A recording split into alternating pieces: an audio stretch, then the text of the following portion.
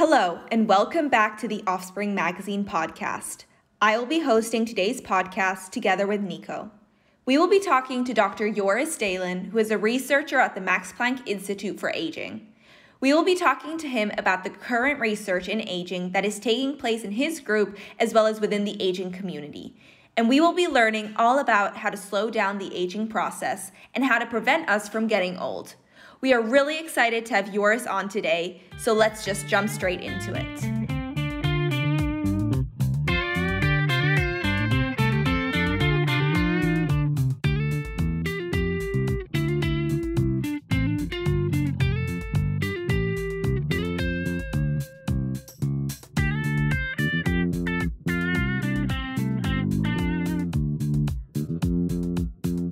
Welcome, Joris. Thank you so much for agreeing to participate in this podcast. We're really excited to have you on. So do you want to start off by maybe introducing yourself and telling everyone what you do? Yes, I'm Joris Deelen. I'm a research group leader at the Max Planck Institute for Biology of Aging, and I study aging, and more specifically, the genetics of aging, and I'm also looking for biomarkers of aging, so specific substances in the blood that can predict how long you will live. So I started as group leader last year, and before that, I did my postdoc also at the Max Planck Institute for Biology of Aging. And before that, I did my PhD at the Leiden University Medical Center, where I already worked on aging. So since the start of my PhD, I've been working on aging. That sounds really, really interesting. A lot of aging. So I guess the first question would be, how do you keep yourself young? Since you probably are an expert in aging, what do you do? Well, I should say that I know what I should do, but I do not always comply with that. I mean, what is quite clear from research that has been done mostly on model organisms, but also a bit already on humans, is that if you eat a bit less than you need, and if you exercise more than enough, that's actually healthy for you, and that's probably helping you to keep your body healthy and live for a longer time. But I have to say, it's hard to comply with that also for myself. Although I try to do it a bit, but not so extensive as I probably should, to be sure that I have an increased probability of living longer. So you mentioned that eating a bit less and exercising was beneficial. In what way, and what kind of things would you recommend? So I've heard that I've heard a lot about intermittent fasting, how that can help with aging. So maybe you could tell us a bit about that. Yeah, so the initial studies that looked at this were in animal models, and what they showed is that when you do fasting in animal models, that extends your lifespan or the lifespan of these model organisms, probably because their bodies work less than they normally do. So kind of because you starve yourself, you save some energy, and that is potentially beneficial. But they also realize that this is not really feasible to do in humans. So they now came up with some alternative strategies, and one of this is intermittent fasting, which means that you normally eat and then you fast for some time, and then you normally eat again and you fast for some time. So it's kind of always eating, fasting, eating, fasting. And there are some hints that is also, well, at least in model organisms, is also beneficial for health. And now the first trials in humans are ongoing to see if it also works for humans. But they at least know that it's definitely healthy for some helping against some age-related phenotypes. Let's put it like this. So we know that it's healthy for you, but if it really is good enough to make you live longer and healthier, that we have to see. I mean, these studies need to be done. But this is one of the things, yes. So intermittent fasting is one of the ways that you could potentially extend or become healthier. But there are also specific dietary restrictions. So in not eating, for example, a lot of protein or eat other things, let other things be missing from your diet. Let's put it like this. So there are specific components that in our diets that we have today that are unhealthy for us, and if we remove these kind of components, that could already help. I mean, we know that we are really unhealthy eaters at the as humans nowadays, and eating a bit more healthy, more balanced is also already good for you. So you don't necessarily need to fast, but it could also be changing your diet in a way that you get still all the nutrients you need, but you do not eat too much, because we as humans nowadays eat too much, and that is actually causing our bodies to deteriorate. So you mentioned that we should reduce the amount of meat that we ate, right? That we eat. So why exactly do we need to reduce that? No, so not necessarily meat. I think we just need to reduce most of the things that we eat. So I think it's important that it's balanced. And our society nowadays eats a lot of fat and a lot of meat, and that's not good, of course. So if you can eat a bit less meat, that would be good. But I don't say that you shouldn't eat meat at all, um, or that you specifically need to reduce your meat intake. It's more kind of you have to balance it a bit more. But some studies have, for example, shown that eating fish is very healthy. So maybe you can replace um, some of your proteins with fish proteins. I mean, there's a lot of research ongoing, which is not my expertise about nutrition. Um, but what we do know, if you look at health, that eating a bit less and balanced is the way that we should go. Do you by chance know how to say, okay, what is the good amount like to eat? Like in these studies with the restriction, I assume they like limit it to a certain amount. So what would be good for, like for a normal human to eat?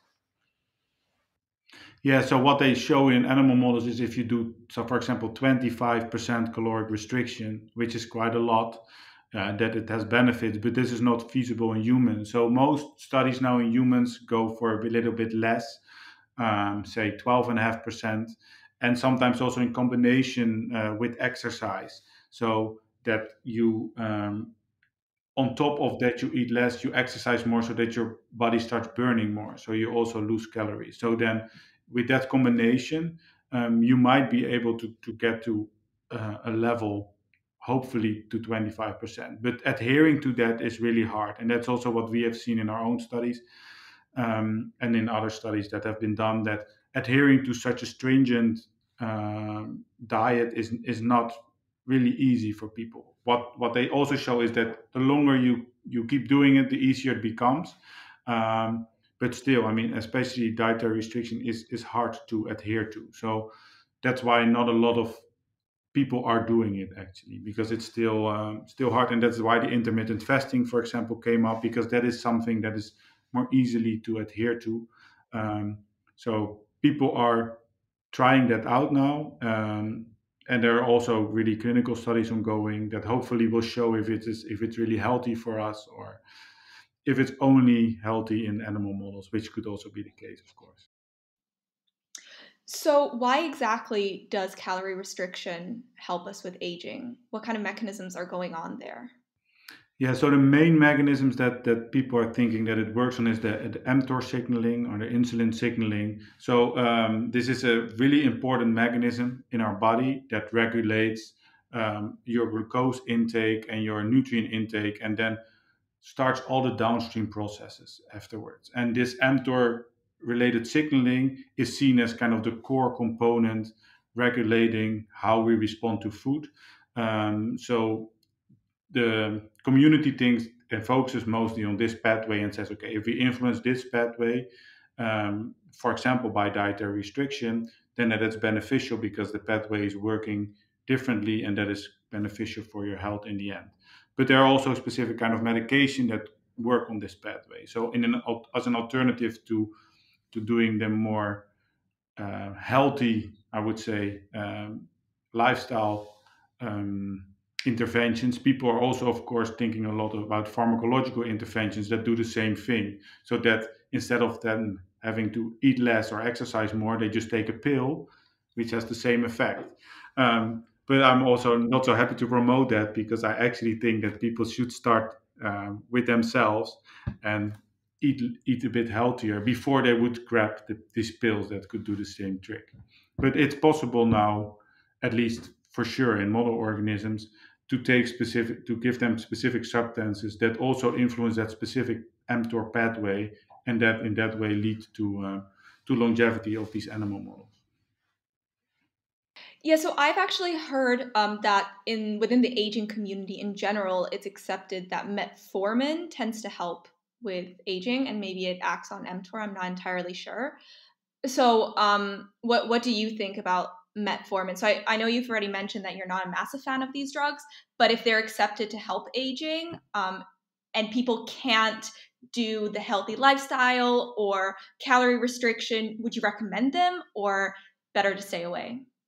Yeah, so metformin is one of the strongest found effectors of lifespan. Rapamycin is even stronger, and that is really known to be specifically targeting mTOR. So metformin is really popular because it's already used in diabetes. So it has an influence on your glucose metabolism, and we know that if you influence your glucose metabolism in a good way, that it's also beneficial for overall health. So that's why it's so popular. And it's also the first drug that they are really now going to try to use in a clinical trial for aging. So there is this study which is called the TAME trial. And in that study, they actually use this drug to see how it affects different kind of age-related phenotypes. So normally, this is really groundbreaking, because we, as a community, had a hard time to convince people that aging should be treated as kind of a disease and that we should do this kind of clinical trials. And now metformin is the first drug where they actually have convinced the FDA to do this trial. And now we will see if they then, so they will give these healthy individuals, they will give them metformin, and then look at all kind of different phenotypes that we are known to be influenced by aging, to see if they improve. So to see if it's not only glucose metabolism and type 2 diabetes, but actually more general health that is then influenced by this drug. So that's why you read a lot about metformin, because they push that forward. Although the community itself thinks that rapamycin and these kind of rapamycin related compounds called rapalogs are potentially better, but they have more side effects. So they have not been used in clinical trials for aging yet, but probably it will be on the list to be the next ones if these metformin trials show some promising results. I mean, these kind of drugs sound like, I don't know, like a wonder drug, like some kind of pill you just take and all of a sudden, like you live longer. But as you mentioned already, there's some side effects to them. So how well are those studied, and especially the side effects? Um, Yeah, so I mean, the drugs that I'm talking about now are already used in the clinic, but for treatment of specific kind of diseases, and there they also see this side effect. So rapamycin is if I say it correctly, used for cancer treatment, for example, but it's known that you can get nauseous and you can have other. Well, I don't know the exact side effects, but I have to say, so the side effects are not so good for you, and that's why people are now working really on manipulating the drug in a way that it becomes that it has less side effects, but still the beneficial effects that it should have.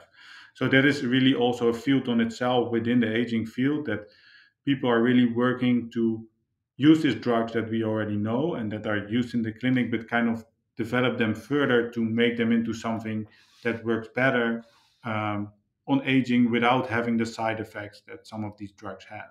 So that's why they are not used yet. Although if you have specific diseases, you will already get these drugs. So metformin is known by people that are diabetic patients that already take this drug, but it has also some side effects. So that is, we really have to try to fine tune this repurposing of these drugs to give them less side effects and let them be beneficial for aging in general.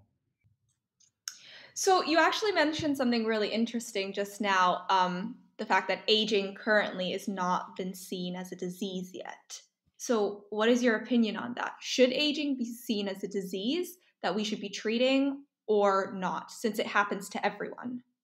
Well, it is now official. So it is officially recognized as a disease. So about 2 years ago, the World Health Organization actually put it in his catalog of being a disease. So it's now fine, but it took a lot of effort to convince people that it should be treated as a disease, because it underlies so many other diseases. So we as a community think that instead of treating each of the age-related diseases that are there out there, like type 2 diabetes, cardiovascular disease, Alzheimer's disease, by treating aging or targeting aging, we may be able to treat all these diseases at once. And that's why we really were pushing this, not myself, but the field was pushing it to be recognized as kind of a disease. And that's now happened. So that helped us also to start this clinical trial, because it had to be recognized as kind of a disease before such things could start. So it's getting there, but not everybody sees it already like that. I mean, like you say yourself, you didn't realize that aging is already seen as a disease, and that's also what you hear when you talk to a lot of people in other research areas. They do not really are not yet convinced that aging is the factor that we should treat instead of each disease separately. And especially in the clinic, it's not done at all. People in the clinic, you for every disease you have a specific expertise, and it's really hard to bring these all together and say, okay, but if we just treat the underlying causes of aging, we may be able to help against all these diseases. So that's also one of the challenging things that we face as the aging community, convince people and keep convincing people that we should really focus on aging instead of the one disease mechanism. So every disease separately, we should treat them all together. So how are you guys trying to convince a lot of people that aging is a disease? Is it just by talking to people, getting your information out there, or because I can imagine that a lot of people are still very stubborn about this? Yes, no, that's true. So I mean, yeah, we of course you have to conference and you talk to people, but you also have to show it, and that's what we are trying to do. So what more and more people are trying to show is if you find, for example, specific markers for aging, that you can see that these markers influence different things at the same time. And we will probably talk about it later also about the genetics, that there are specific genetic factors that are influencing aging and by that influence all these diseases at once. So we are trying to get more and more evidence that it really is like that if you treat it or if you find markers of aging, that really influences all these diseases.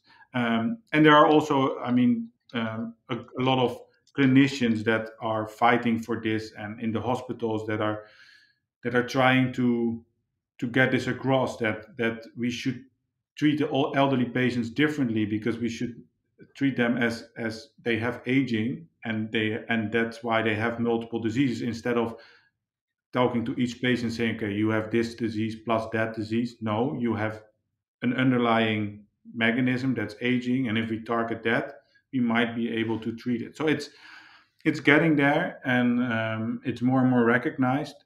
But still, if you compare it, for example, to cancer or Alzheimer's disease, we are still a really small field. Um, Although we think that by working on aging, we might also help research on those specific diseases. So, but it will take time, I think, a couple of years, and then we will get there. Do you think in general that aging is a growing field of research, that it's maybe exponentially growing now, or still small? No, it's definitely growing, and especially because now we try also to get investors interested in aging. So, I mean, you see that a lot if you look at the biotech, that now the biotechs start becoming interested in aging because they see it as an opportunity, that if we could treat aging, we could make people live healthier for longer. And that, I think that's definitely going to help. So, in the last couple of years, you really have this push. Um, um, to get the big pharma is not yet involved, so that's kind of the next step. But you already have this small companies that are really getting interested in aging, and developing therapies, so-called therapies for aging. So it's still at the starting phase, but it's growing, and I think actually it's exponentially growing. If you compare to a couple of years back, it's definitely already much bigger than it was before. On the other hand, like I said, if you compare it with cancer or diabetes or Alzheimer, we are still quite small. So it takes time. So, how did you get into aging, since it must have been an even smaller field back in 2008 when you started your PhD?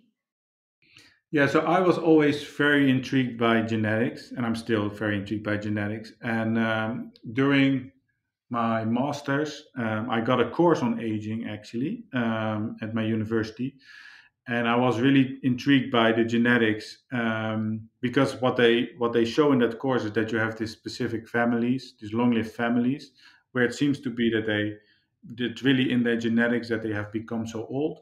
And I really wanted to find out, and I'm still trying to find out what is in their genes that make them so long-lived. So I'm not so much focused on just looking at the society and picking out the specific people that age really long. But I'm really interested in seeing, okay, we have this really long-lived individuals that are exceptional, or these families, and I want to try to find out what is so special about these families, and then specifically at the genetic point of view, that makes them so long-lived. And then if we find out what these mechanisms are, then we can try to develop therapies or specific kind of lifestyle intervention that mimic that, so that we can then hopefully apply these to the general population to make them live longer. So that really intrigued me. I have seen these people, and it's fascinating if you see them especially in these families. You get somebody that is 100 with a daughter of an 80 that is 80 years old, and you just think that you have an 80-year-old with a 60-year-old coming in.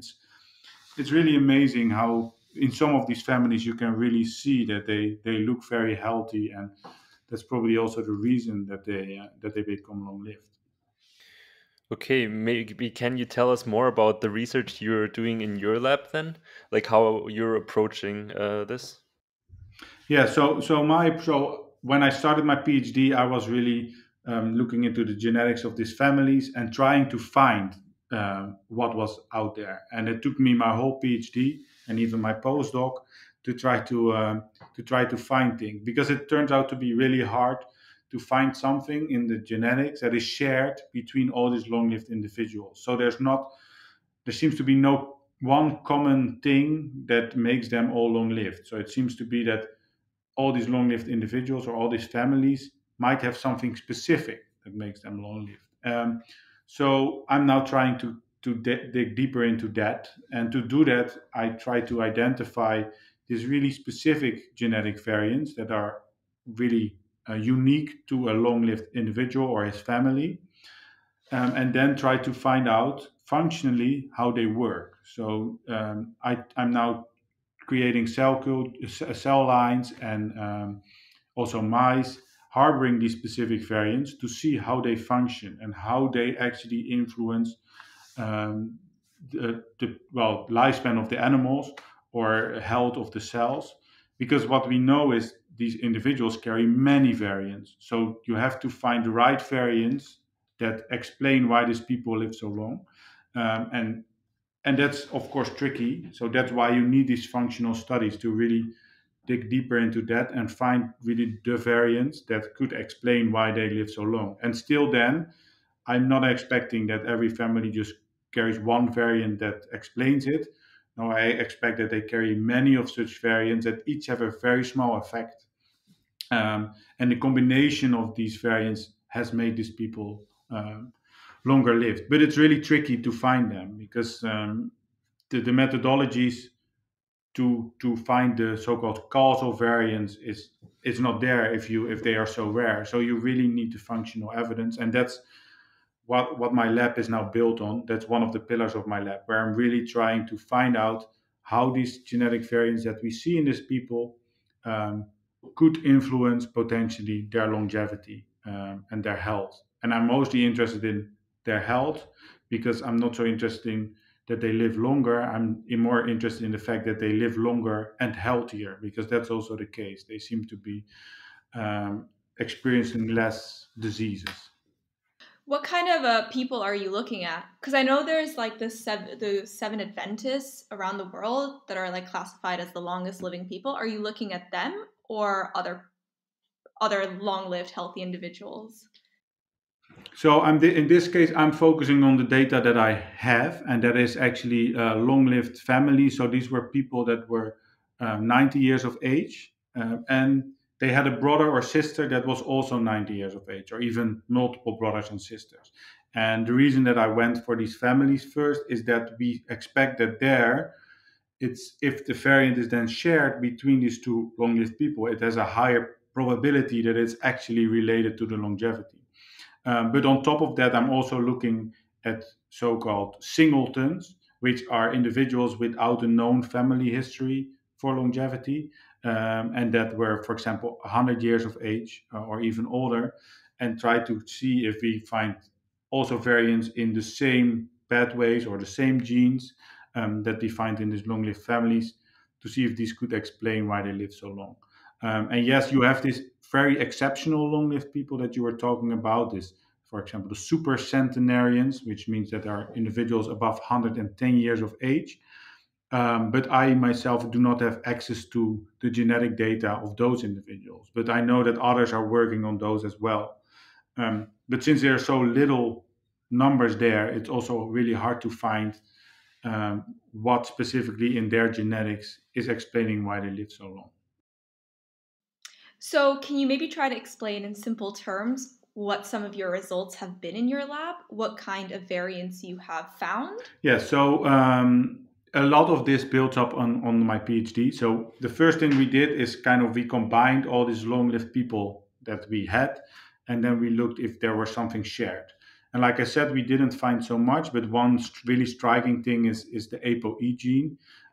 So this is a specific gene involved in lipid metabolism, and there's one specific variation in the protein, and that makes you live much shorter, which is called the ApoE4 allele. On the other hand, there's another allele which is called the ApoE2 allele, which does the opposite and makes you actually live longer. And it is probably because this gene and this protein influence, well, lipid metabolism, but also several other things. And it's also one of the main risk factors, for example, for Alzheimer's disease, for cardiovascular disease. So that probably explains why we see less of that in the long-lived individuals. But that's also this. This is a very well studied protein already, so I didn't focus on that. But I tried to find additional variants, genetic variants, and it took a really long time before we finally managed. And the way we in the end managed to find some additional variants was by using not only data on very long-lived individuals, but also using data from the general population in relation to how a genetic variant is associated with general aging, and also health span. And health span is the time that an individual spent before the occurrence of an age-related disease. And when we combined all this together, then we actually were able to find some very interesting candidates, which is one part that I'm trying to follow up. And the main mechanism that we identified was actually related to what's happening to your blood. If you have a genetic predisposition for having a high iron in your blood, that's actually bad for you. So we actually show that when you genetically reduce your iron a little bit, that is one of the main mechanisms that we now identified of being potentially healthy for you. So this is one of the things I'm trying to follow up. And on the other hand, I'm trying to focus a lot on this, like I explained before, this variants that are very unique for these long-lived families. And then I focus on specific pathways that we know from the model organism research are important for longevity. Like, for example, this, like I explained before, this insulin and mTOR signaling. So I'm trying to identify specific genetic variants in long-lived individuals that are playing a role in this pathway. And I'm now studying what they actually do, these specific variants, when you put them in a cell or in an animal model, to see if they could indeed lead to a longer lifespan. But this is, this is ongoing research. It will take some time before we actually know if it works. But that's the approach I'm taking at the moment. Well, then we can definitely record a part 2 in about 3 years' time, maybe, when you have more research. Yeah. Gosh, there's actually so many questions that I want to ask on the last 3 minutes. But actually, first of all, so you mentioned ApoE4, ApoE2. How can I myself test if I have this ApoE4 or if I don't? Yeah, you can actually really easily test that. So you have genetic tests. So there are this company that offer all this genetic testing, and ApoE is always among the variants they test because it's seen in so many diseases. However, be aware that if you have ApoE4, it doesn't mean that you will not get old, because we also see quite some long-lived individuals that still carry this ApoE4 allele and haven't developed Alzheimer or other kind of diseases. So it's not like, for example, you have some of these really strong genes, for example, with breast cancer, this BRCA genes, where it's really clear that if you have that gene, there's a very high probability that you will get the disease. So you can kind of do something about it by preventive disectomy of your breast, for example. But with ApoE4 and ApoE2, it's not as clear cut as that. So it could be that you have ApoE4 and you're still doing fine, or you have ApoE2 and you're not doing fine. But what you could do already is, if you know that you would have ApoE4, is that you reduce the amount of lipids that you eat. So because that it's known that it influences that lipid metabolism a lot. So if you then reduce the amount of lipids, that could help. On the other hand, it's also good for you if you do that without ApoE4. I mean, many of the things that you would do if you would carry it are also good for you if you wouldn't carry it.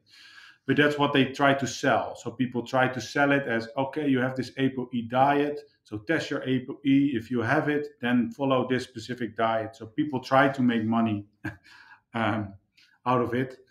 But it's not so clear cut that if you have it, that it's bad for you. But you have, of course, an increased risk, and increased risk is often enough for people to start changing their habits, for example. Yeah, and then you had also mentioned about the heme iron in your blood. So if you can reduce that, then that's also one of these variants that can help with longevity or with increasing your health span. So how exactly can you do that? So you mentioned you can do it genetically. Is that the only way that you can do it? No, so you can eat less meat, for example, to decrease your iron. The thing is, it's a bit more complicated than saying it's one variant explaining it all. What we, if with the heme metabolism. So what we actually see is, if you have multiple genetic variations that could lead to a higher heme in your blood, that is actually detrimental for you. So it's this combination of variants that causes that.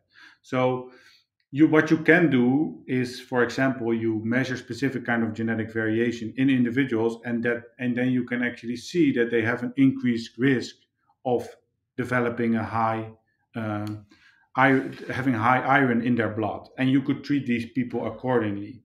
I wouldn't say that we need to treat everybody by taking less iron, because there are also people that already have a quite low iron, and reducing it more is not good, because we know that both a very low iron as well as a very high iron is bad for you. And we actually feel that it should be somewhere in the middle, where we don't know. We don't know what the range is, that we cannot estimate based on just genetics. But we feel that if you keep that in a healthy kind of balance at a level, that is beneficial for you. That's what we.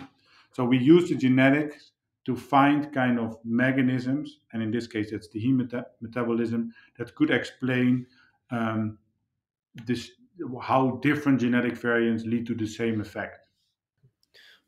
Okay, I would actually have a question to your the method. So you're basically looking at genetic variation in humans as well, right? So what does the time point when you look at this variance actually? How much does this account for your results? Because I assume that genes change, like the genome changes over time. So if you look at a genome from a 100-year-old person versus an 80 versus 60 years old, there could be like a huge difference that is just due to age.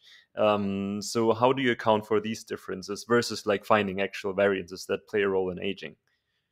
Yeah, so now you're talking about the genome changing, but the DNA doesn't change, and we of course look at the DNA. So of course, yeah, of course that the DNA also changes. So there are some somatic mutations that happen over time, and we know that these very long-lived people also have more somatic mutations.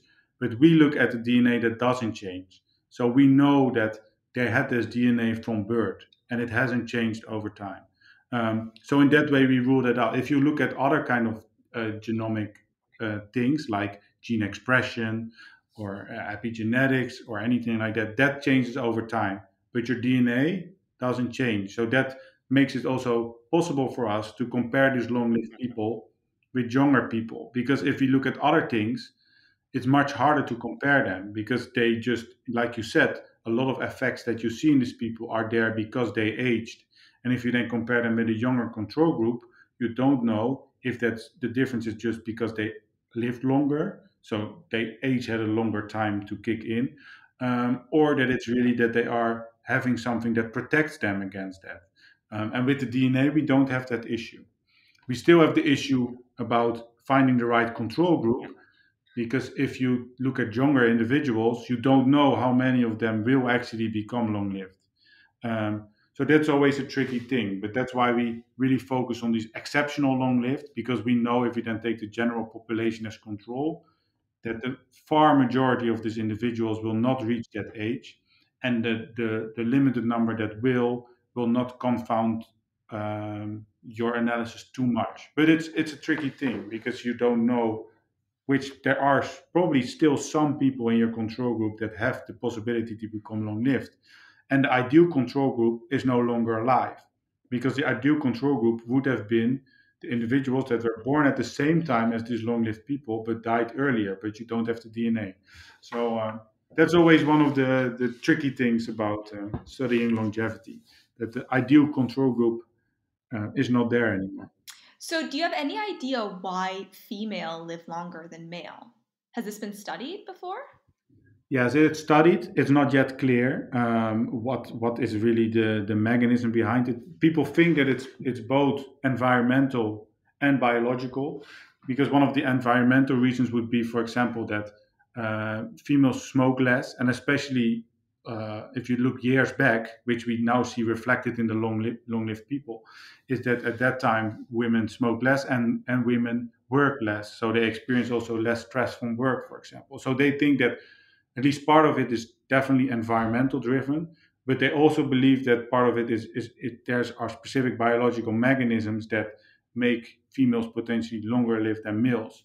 And that's also what we see in model organisms, or not only humans, that there are really sometimes striking differences between the effect of certain interventions on the lifespan of males and females. And there's really sometimes it works in males and not in females, and sometimes it's the other way around. So there are definitely biological differences between them, but what these are exactly is not known yet. It's not that we could now tell you, oh, it's this or that, but we know that there is something biological different between males and females that could explain this partly. But what I want to say is also that you can expect that the difference will become a bit smaller now because now you see that they are kind of the environmental conditions become more the same. So we probably will see in the coming years that the difference between males and females in lifespan will become smaller. So, since most of your research focuses on studying these variants, do you think that the genes that you have or these variants that you have is more important than the lifestyle that you adopt in helping with longevity? Or is it a combination? It's actually the less important part because what we know from studying actually aging and longevity is that the far majority of how long you live is determined by the environment, by environmental factors. We think that maybe 10 to maximum 20% of your lifespan is determined by your genes. So the far majority is in your environment, and that's also something that we could target much more easy than the genes. There's also then still the effect that some gene environment interactions play a role. Because, for example, you have these blue zones. I don't know if you have heard about these. So these are the special places in the world where there's a really there are a lot of long-lived people living in these regions, and we know that it is kind of the environment that they have there in combination with their genes that makes them so special. Because if you move these people somewhere else, these people will not be long-lived anymore. On the other hand, on the other hand, if you move people there, so they have the environmental effects, it's not standard that they will live longer. So we know it's also a combination of gene and environment. So it's environment is has the largest effect, and then we have the genes and the gene environment interaction that have an effect. And the genes are actually the smallest part, I would say. So that's why also a lot of people focus more on targeting environmental factors to potentially make us live longer instead of looking at the genetics. Do you think that we'll ever be able to reverse aging? Yes, that's a tough question. Some people in the field really believe we can and that we can live forever. Um, I think we are far from that. So what I think is that, and that's what I hope as well, is that we can at least slow it, so that we can say, okay, we can slow the process of aging, compress morbidity, so that instead of being sick for a very long time, only at the end of your life you are for a short time sick and then you die. That's what I think we should focus on. But some people believe that in the end we will actually be able to completely get rid of aging and live forever. I'm not part of that school. Let's put it like that. I'm more believing that we can definitely improve healthy aging. And that's also my goal, but I don't know how much we can actually improve the maximum lifespan. So the maximum lifespan now in a human has been 122 years. I'm not sure how much further we can reach with that. But what I hope and what I think is that we at least can have more people age healthier, and then at the end of their life they still die. But they would also be fine with that, I guess, because they haven't suffered from all this age-related diseases that are now causing a massive burden to our healthcare system. Because that's what we see. The Alzheimer's disease is we call this the Alzheimer's disease wave, or other kind of terms that is coming to us. We know that these diseases are going to massively influence the next generation, and the idea is by treating aging that we will get rid of that. But I don't know if we will ever be able to really treat aging in a way that it doesn't exist anymore. Um, but let's see. Maybe people will prove me wrong. Okay, actually, I have a question concerning the this maximum lifespan. So, how is this determined as the maximal lifespan of humans? So this was just the longest lived person that ever lived. So this was Marie Calment from France. There's always a debate now if she was really that old or that her daughter took her place, and she was not really 122, because she's still seen as an outlier in that sense. So then I think the next long-lived person ever was, on top of my head, 119 years of age. So she was really a step further with 122. So she had, but they had her birth record, so it's really known that she lived this long. And of course, there are specific areas in the world where we will never know how long people will live, because we don't have the birth record. But for her, it's known that she was 122 years old when she died. So she's considered the longest living human ever. And she smoked and she did all other kinds of things that are considered bad, but still managed to age to 122. How do you think we're going to start treating aging, since now it's seen as a disease, so we can start treating it? How and when will we actually do this? Yeah, so that's a good question. So there's a lot of discussions about when does aging actually start. So some people believe it already starts when you're still an embryo. Some people say it's after puberty or after development is complete. So people use different timelines when they actually say it's starting. But realistically, we will not treat our younger people. We will start treating people well, probably when they are around 40, 50 years of age. And the ideal time that you would start treating people is actually when they are around 50 or 60 years of age, because then they still haven't developed most of the age-related diseases, and you could still treat them in a way that you would compress these diseases, or in this case, delay these diseases, or let them completely disappear. And that's what we are kind of aiming for. So we are not aiming of treating already our babies or our younger children. It's more the idea that we would start treating people before we see the signs of them developing the disease, so that we are still on time to prevent the disease and also the multiple diseases at the same time, which is called multimorbidity. And how will we do this? So there are different ways. I mean, like I said, one of the things that we can do is take these people, look at how they eat, how they exercise, and change their behavior, because that's most of the time the big issue that they have. That turns out that indeed their environment is not ideal. So if we change their environment, we might help them. And a lot of other people are thinking, okay, we should develop kind of pills, like I said before, that we just give these people pills so that these things do not happen.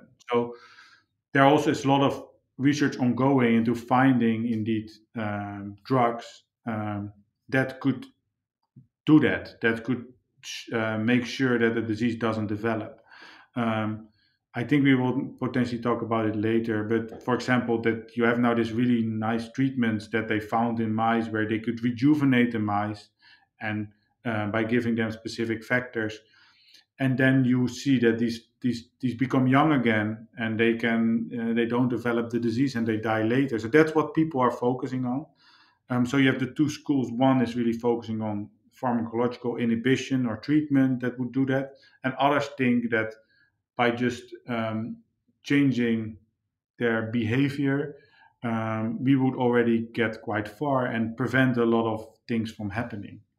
Because a lot of people that come to the hospital, it's really clear they do something wrong with their environment that makes them sick, and if you can just change that, that helps. Of course, there are always things that are caused by for example, by your genetics that you cannot prevent by your environment, and those people we definitely need to treat with specific medication.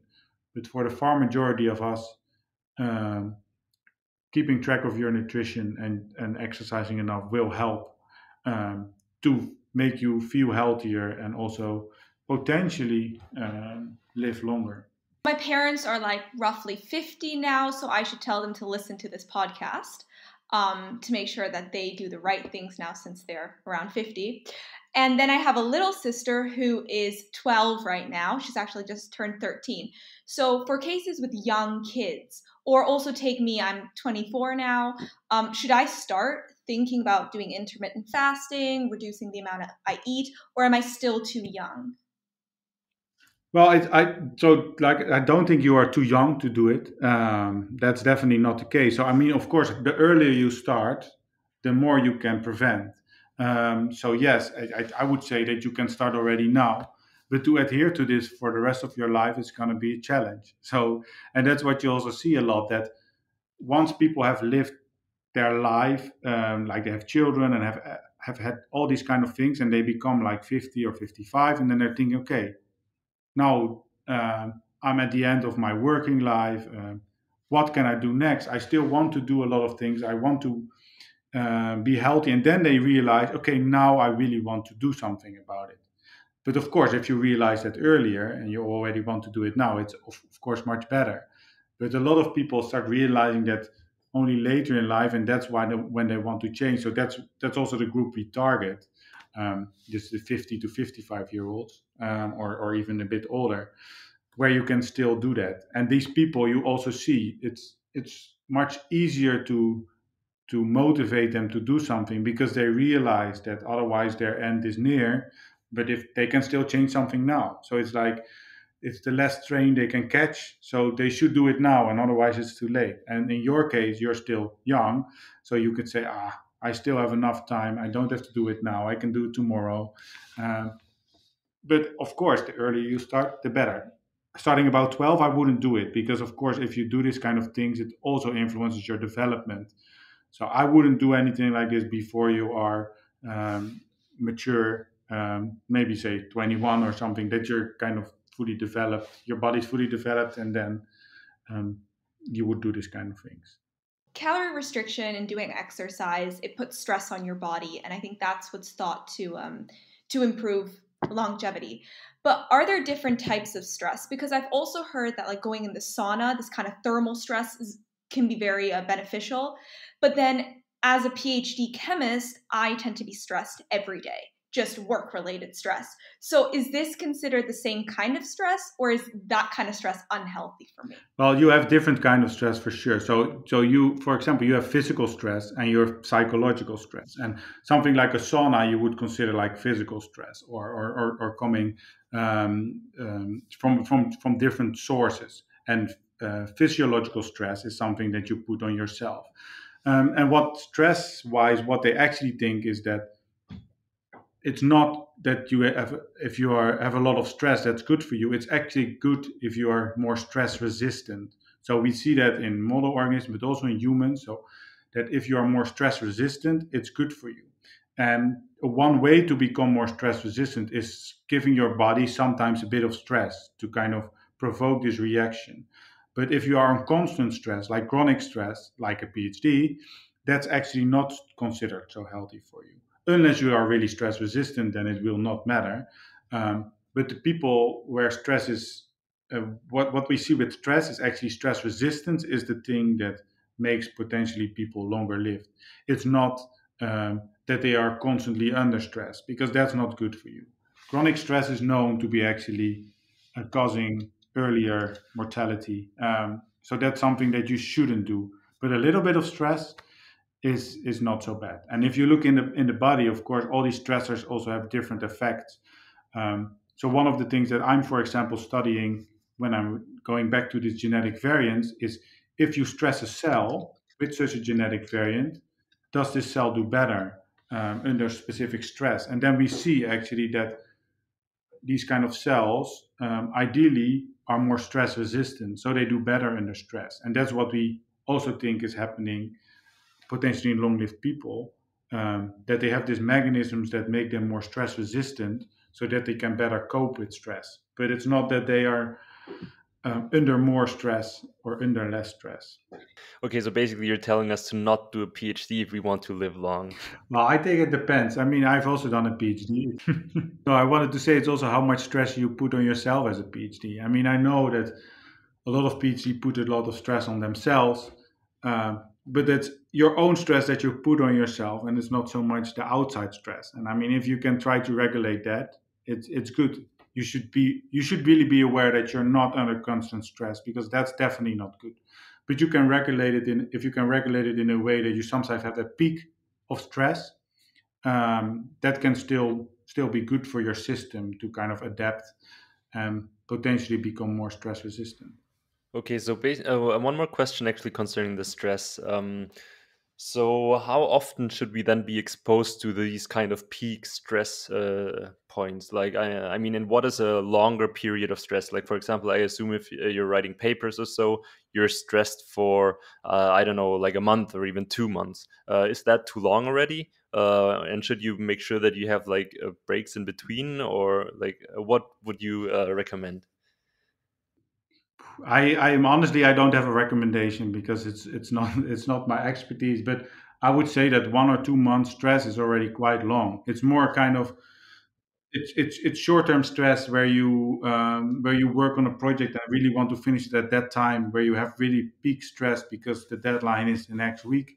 I think this kind of stress is not so bad. But if you take it longer, then you will also notice it, because you will sleep less, you will eat less well. You really feel that your body is not doing well. So I think prolonged stress, you will feel directly, because you will feel that your body is not doing well. Well, with short term stress, yes, you have a short term effect on your brain, and that's actually making things happen most of the time. That's not so bad for you. But if it's really prolonged and you're starting to eat bad and do not feel well, then you're for sure having too much stress, and you should relax a bit. I would say.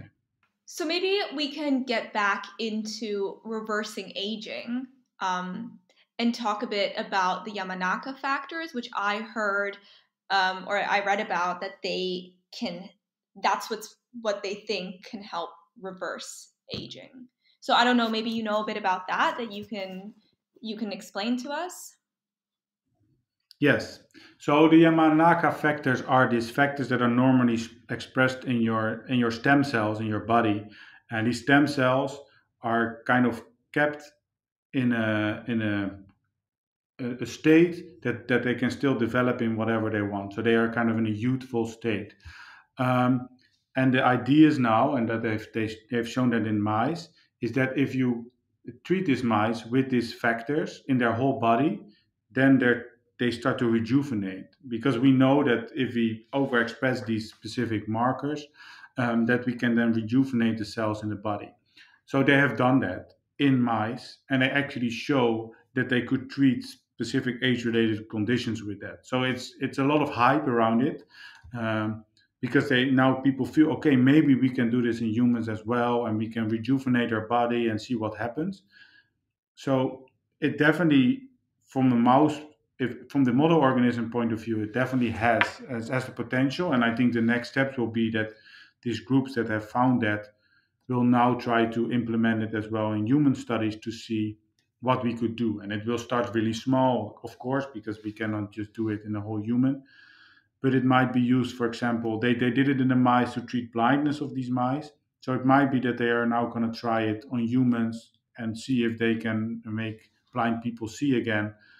But there's always a risk because we as humans are much more developed than most of these model organisms. And if you would do it to your whole body, what will happen to your brain, for example? We have no clue.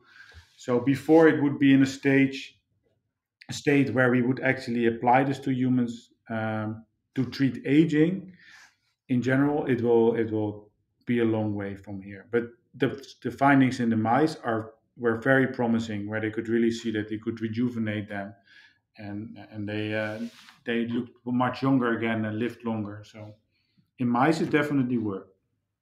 Okay, so my question would be concerning the age in general. So you said these mice were rejuvenated.